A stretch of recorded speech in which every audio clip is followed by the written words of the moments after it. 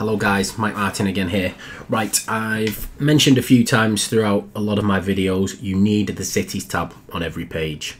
Now the cities tab generates what we're calling a never-ending sitemap for your site. So it literally creates, well, it creates a link to every single page on the website, or every single magic page. So you can have a sitemap which is just separate, and then you have your magic page sitemap which is run via the never-ending sitemap, which literally all it does is pulls in the 10 closest locations to the page that you are currently on. So no matter what page you're on, it pulls in the 10 closest locations to that page. So I'll show you exactly how this works. So I've said to you on a few occasions you need this on every page. Paste it in there on the H2, update. As soon as we look at this page, it should show the 10 closest locations to Sacramento, California, because this is the Sacramento page, as we can see. Okay, you might not say it there because it's a thingy, but if I go to Sacramento, which is the same page, it will show the 10 closest locations to Sacramento, California.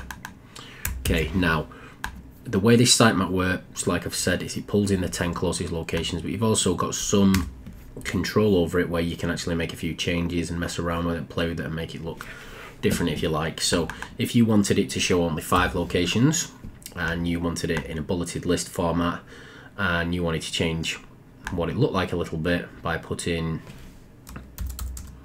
we like whatever and that location, and then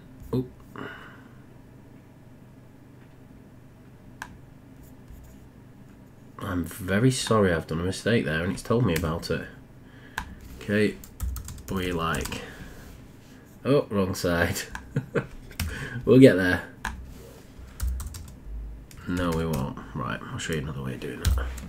Okay, so you get your shortcode, copy it, paste it into wherever you want on the site. Okay, and then say you wanted to put we like before the thing. This is what's going to be shown. So it's going to show the location and it's going to show the we like bit as the label. Okay, so we update the page. Now you're going to get just the 5 closest cities, and each one is going to say we like West Sacramento Trailer Park, we like Roderick, we like. Okay, so I'm not saying use the we like, I'm not saying that, but you can use that to say we recommend, check out other services we offer in, and so on and so forth. So you can use that like that. Now, if I think we've already got one of these at the bottom, just let me check. Yes, we have got cities down there. So I'm going to get rid of that now and show you how it works. So because these pages interlink with one another throughout the whole site, when we run it through an indexer, so if I go to Gardenland, for example, and copy the URL, not but a scraper to pull through our URLs, I use Screaming Frog. The beamersup.com is a free version. Right, I remove the end trailing slash. For some reason, Screaming Frog doesn't work with the end trailing slash.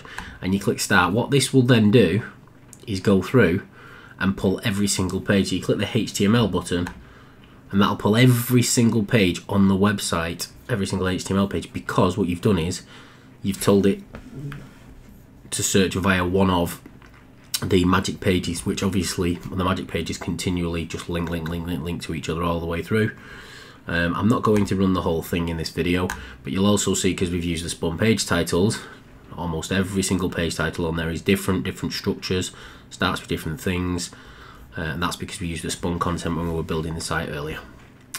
Okie dokie, thank you very much. I will see you in the next video. Cheers, bye bye.